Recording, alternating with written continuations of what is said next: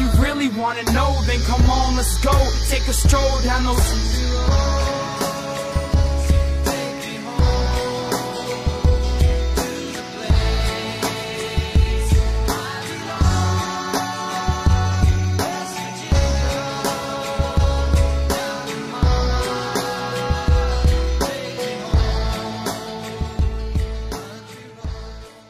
What's happening, everybody? Welcome into the Country Roads Webcast, brought to you by Trio 4 Productions. I'm your host, Jordan Cruz, back again to get you ready for West Virginia's second game of the season as they get ready to take on the Youngstown State Penguins Saturday night at 6 o'clock. It's the home opener in Morgantown at Milan Puskar Stadium. Let's kick things off talking about West Virginia's poll rankings this week. The polls came out earlier this week, and West Virginia actually managed to move up 3 spots in both polls. In the coaches poll, they went from 20th last week to 17th now this week, and in the AP poll, they moved up 3 spots as well, from 17th last week to now being ranked 14th in the country. So the Mountaineers sit at 1-0, number 14 in the country, preparing to take on the Youngstown State Penguins, who are 0-1 following their first game last week. It is the home opener. Youngstown State is coached by Bo Pelini. He's now in his 4th season at Youngstown.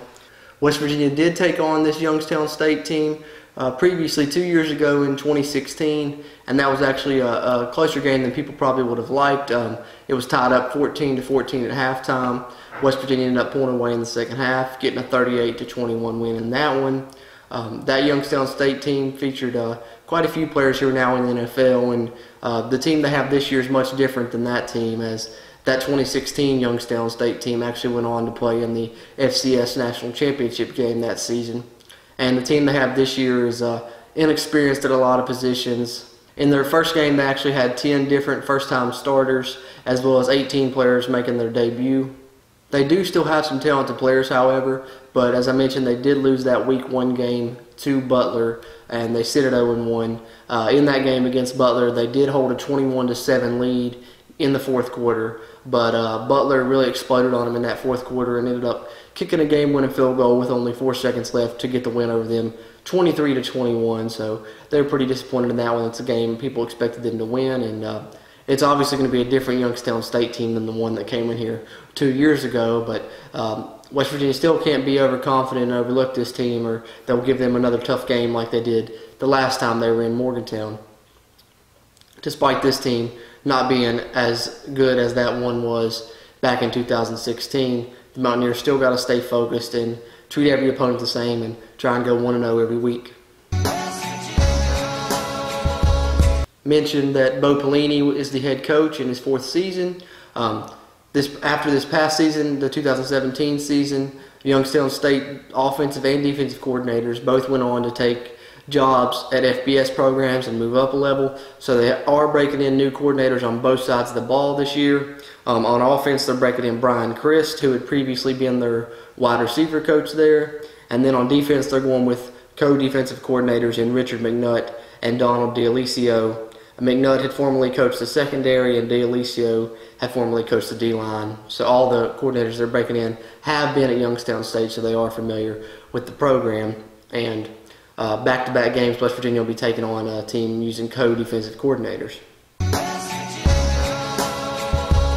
Mentioned a lot of these Youngstown State players are new to the team, and one of them is the grad transfer quarterback that they're starting this year, and that's Montgomery Van Gorder. He's a senior. He'd been at Notre Dame previously, but he had mainly just been a holder for them on field goals, but wanted to play some quarterbacks, so transferred over to Youngstown State after finishing up a degree at Notre Dame. In their first game last week, which I mentioned was his starting debut, he went 18 of 27 for 234 yards and 3 touchdowns, so not too bad. Their running back actually had a pretty great performance. He's also a senior, Tevin McCaster, and he had 29 carries for 166 yards. So you see they like to hand the ball off a lot with the 29 carries to the running back there, and he performed well with those carries. So the offense you're going to see from this Youngstown State team is actually pretty similar to what Tennessee tried to do and play power football. They like to establish the run, and they're going to try and play ball control and control the clock and keep the West Virginia offense off the field. much like Tennessee did, to limited success as they held West Virginia to only 61 snaps, but their defense couldn't get stops in those snaps as West Virginia produced, the 40 points in only the 61 snaps against Tennessee. And I think I'd expect that Youngstown State will have some 3-and-outs. If the West Virginia defense is focused like they were last week, which I expect them to be, if they can stop the Tennessee running game as they held Tennessee to only 129 rushing yards, I don't see why they can't do something similar to this Youngstown State offense. And the ball control thing may not work as well as Youngstown State would like it to. And I think the West Virginia offense should be able to be efficient like they were in that second half of that Tennessee game for pretty much primarily this entire game, I believe. Mentioned they have a similar offensive style to what Tennessee tried to do in the first week, and establish the run and run the ball a lot. And their first game did show that, as they had 39 rushing attempts versus only 27 passing attempts. However, the yardage from those attempts was actually pretty balanced, as they managed 235 rushing yards and 234 passing yards. So that's almost as balanced as you can get there yardage-wise. And the offense did roll up 469 total yards. So this offense, of course it was Butler, but this offense has some players that can make some plays, and the defense needs to come in hungry like they did last week and focused to get some stops on this Youngstown State team, or they can score a few points and put up some yards on this West Virginia defense if they're not ready. On defense, Youngstown State will run a 4-3 alignment, and they are led by star middle linebacker senior Armand Delavade. And he has made 30 consecutive career starts for them. This game against West Virginia will be his 31st consecutive career start, so he's been there for a while. The defense was breaking in a lot of those newcomers as well, especially in the secondary, where they lost 2 to graduation. But also earlier this year, they lost their starting strong safety, Kyle Hedges, to a torn ACL. And he was replaced in game 1 by a senior, Teray Bryant. But Teray Bryant is actually a guy who played linebacker for them last season in 2017 and has had to convert to safety due to the lack of depth there and injury concerns. And so that doesn't bode well for the secondary going up against Will Greer in this passing offense. And Will Greer in this passing offense should be able to make some hay against this Youngstown State secondary, as they're breaking in a couple new corners, as well as the strong safety being a converted linebacker. Their defense did hold Butler to 86 yards on 31 carries, so the run defense seemed pretty stout in week 1, and we'll see if West Virginia can test that this week. You'd like to see West Virginia get the run game going this week. It performed pretty well last week, but I think you'd like to see it improve off of that and take it to another level against this Youngstown State team, hopefully. As far as what I'd like to see from West Virginia in this game, I think the main thing is, as I mentioned, don't overlook this team. As Coach Holgerson mentioned, FCS programs beat FBS programs all the time. Don't fall victim into that trap and be one of those teams. Stay focused, treat it like any other game, and build off last week's performance and improve yourself even more week to week, especially when you got a really good one coming up next week and a big one on the road taking on NC State. You always hear that teams improve the most from game 1 to 2, and hopefully we see that as well from West Virginia, and they look even better than they did in the week 1 matchup. In the first half, the offense wasn't as efficient. You hope to see the efficiency that the offense had in the second half carry on for this entire game and put together a complete performance against this Youngstown State team. And I think if they do that and they're focused, that they can roll up some points, roll up some yards on this Youngstown State team, and the defense can hold them as well. Mentioned in the defense, I think as far as they're concerned, facing a similar style offense that Tennessee ran, you want them to have a similar type performance. You want them to come out focused. You want them to get into the backfield. You want to see Kenny Bigelow make some plays. You want to see Reese Donahue, Jabril Robinson. You want to see all those D linemen get into the backfield like they did last week against Tennessee, and not take this team lightly, and treat them with the same respect that they treated Tennessee with, and give 100% effort, especially on defense. Offense as well, but defense with this team wanting to try and establish the run. Don't allow them to do so. Force them to get behind the chains and turn them into more of a passing offense than they'd like to be. Force some 3-and-outs. Get your offense on the field where they can put up those points and pull away in this game. Also, I think I'd like to see that the defense improve their tackling. Last week, you've seen them struggle at times, especially in that when Tennessee had those longer drives. They missed some tackles that they should have made. they hit some guys in the backfield on stops on what have been 3rd and shorts, and they let them fall forward and get the first downs. I think you want to see improved tackling, especially from your secondary. You've seen the secondary miss a few tackles there, and you need those guys to really be able to rally to the ball and tackle the guys when they make the catch. As a whole, you want to see improved corner play. Corner play was not bad in week 1, but there was times it was lacking. Tennessee hit on a lot of those out routes and comeback routes, and you want to see them step it up a little bit and improve this defense as a whole, because those corners need to be prepared, because next week, as I mentioned, you're going on the road to Raleigh to take on NC State, who has a terrific quarterback in Ryan Finley, and will be a test for this defense, especially for this secondary. And this game's a game for them to improve and hone their skills before going into that big matchup on the road against NC State and a pretty good passing offense. Then I think you also want to see how the Sam linebackers look in this game following the injury in Game 1 and losing Charlie Minton for the season. You want to see Shea Campbell get in there, and you want to see Exree Lowe get in there, and you want to see how they're going to perform and hone their skills as well and improve their play so they can just continue to progress as the season goes on, because you're going to really need those guys to step up now with the loss of Charlie Minton. The depth chart released earlier this week showed Exree Lowe as the first teamer.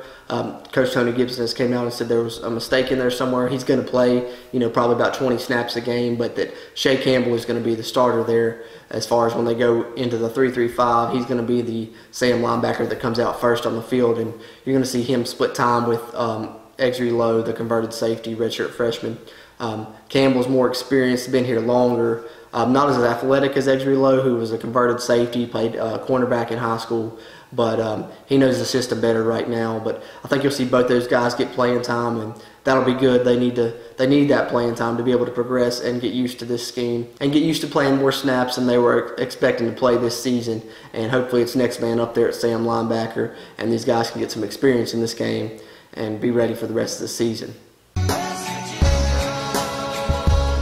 I mentioned on offense, I think that I'd like to see them be more efficient from the whole game, play a complete game from beginning to end. I'd like to see a more effective run game. I think you should come out and try and establish the run on these guys, and hopefully don't see too many punts in this game. I feel like our offense has a distinct advantage over their defense, especially with what they've lost in the secondary. And I think that if all goes according to plan, the offense can roll up some yardage and put up some points, and hopefully you don't see Will Greer too much in the second half, and maybe get him a series or two in the third quarter, then get him out of there. Which leads into the next thing that I'm hoping to see from West Virginia, and that's see some of these new guys play, especially Jack Allison at quarterback. I think that a lot of people are excited about what he could bring for the future and want to see where he's at right now. Almost got to see him last week as Will Greer had his helmet knocked off against Tennessee, but Will Greer was really in a rhythm, so Dana took a timeout to keep Will in there. But this week I do believe you'll see Jack Allison get in there and play, and we'll see what he can do in this second half, I believe. And with this new redshirt rule, you may even see a guy like Trey Lowe come in there and play some snaps, and some of these other true freshmen that may end up redshirting. You may see them get some snaps in this game, though, because with that new redshirt rule, they can play in up to 4 games and still be able to redshirt. So I think that if there's any game on the schedule you're going to look to maybe put those guys in there and see how they react and see how they play, it's probably going to be towards the end of this game where you may see some of these true freshmen get in there. So, I think it'll be good for West Virginia to hopefully get to see what some of these guys that we haven't seen before, see what they look like and see how they perform. Guys like Jack Allison and Trey Lowe and maybe Sam James at receiver and Randy Fields and guys like that and Bryce Wheaton and just see how they do in this game. And same thing for the defensive side. Hope we could see a guy like Quantel Raines get in there. And some of these freshmen who may go on to redshirt later in the season, but hope we get to see them get some playing time in this game and at least get a glimpse of those guys and see where they're at and how they look. As far as my prediction for this game goes, I feel like the Mountaineers should score early and often, and I think they shouldn't have too much trouble. This Youngstown State team has been very talented in the past, and they still have some talented players in this team, but they're not at the level they've been, the past couple of years. They took a step back last year. They went 6-5. This year, I mentioned they lost to a Butler team in week 1 that a lot of people expected them to beat. So, they are going to come in hungry, though, because, that FBS team get these FCSs fired up to, show what they can do on a bigger stage and pull upsets. But I think West Virginia will be prepared. With the team that West Virginia has, the older players and the more mature players, they should have no trouble staying focused, I feel like, and they should be able to win this game handily. I think the defense, if they can hold Tennessee to the 129 rushing yards and hold Tennessee's offense like they did, there should be no reason they shouldn't be able to hold this Youngstown State offense to 14 points or even less. Even if you get some second and third teamers in there later in the game, they should still be able to hold their own. And then, like I said, on offense, I think they'll come out more efficient in the first half and hopefully, have a pretty big lead by halftime and not have to see the starters play too many snaps in the second half. And as far as my score prediction for this one, I'm going to say West Virginia puts up 8 touchdowns, and they held Tennessee to 14. I think they can hold Youngstown State lower than that. So my prediction is West Virginia 56, Youngstown State 10. That will pretty much wrap us up here on the Country Roads Webcast. Thanks for tuning in. We'll be back early next week to recap this game, and then, of course, later in that week as well to preview the upcoming game against NC State, the first true road game of the season. Should be a good contest, and I'm excited to see the Mountaineers come out here again Saturday and get to watch them play again, as they are 1-0 now, and hopefully get to see them move to 2-0 on the season against this Youngstown State team in the home opener. It's a night game. Well, evening game really. It's starting at 6. It'll start in daytime, but by the time it's over, it'll be dark though. So basically a night game, and us Mountaineer fans, we thrive on that. We love to see this team play at night at home, and didn't get to see too many of those in the past year or two. So that's good that we're starting off a home opener with one of those this season, and I'm excited to see it. That being said, thanks for tuning in. This has been the Country Roads Webcast, brought to you by Trio 4 Productions. I'm your host, Jordan Cruz. If you haven't already, follow us on Twitter at WVU Country Roads. And as always, let's go Mountaineers.